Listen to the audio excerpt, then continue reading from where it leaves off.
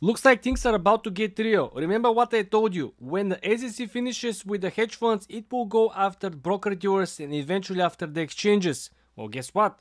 New York Stock Exchange, Nasdaq, volume discounts for brokers threatened by the SEC's proposal. Essentially, broker-dealers and the hedge funds will be the biggest losers over here. The setup can result in larger firms offering customers better transactional prices than the smaller ones, meaning that essentially the big boys will get bigger, but they will be enforced by the SEC's new proposal and they have to follow up. It's not like before, they can actually compete and the smaller ones can play the game differently. The New York Stock Exchange and Nasdaq will no longer be able to offer any kind of special discount or rewards to Wall Street brokerages for routing large amount of trade orders to them under the new plan from the SEC. And this particular resolution from the Gary Gensler and SEC agenda simply will change the game. This tiered up setup can result in larger trading firms offering customers better transactional prices than the small ones. SEC Chair Gary Gensler said during the meeting that can drive a smaller and mid-sized brokers to route their orders through larger ones, according to him. Well, I'm not sure that this is actually a good thing, guys. When I have a second thoughts on this, you might be thinking, if the hedge funds, have been dealing with the big exchanges straight up, right?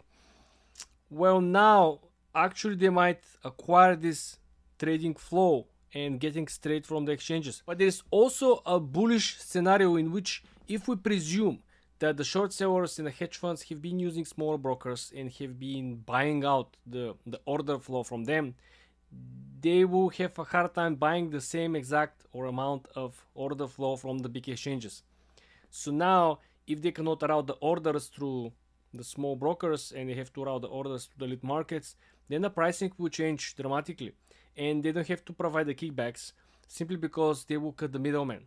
Because if before you want to buy a stock and you have to place the order through the broker and broker has to place the order to the exchange, and if you're lucky enough to get your order hit the exchange and get back, the settlement period when you exchange money and you get the shares, right?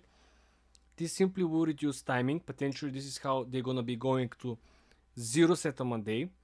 And then potentially this is how they're going to be going after reducing the off-exchange volume, which might be the most bullish case over here. The only concern I have is that it looks like that the big boys on Wall Street will get bigger and the smaller most likely will lose at this point.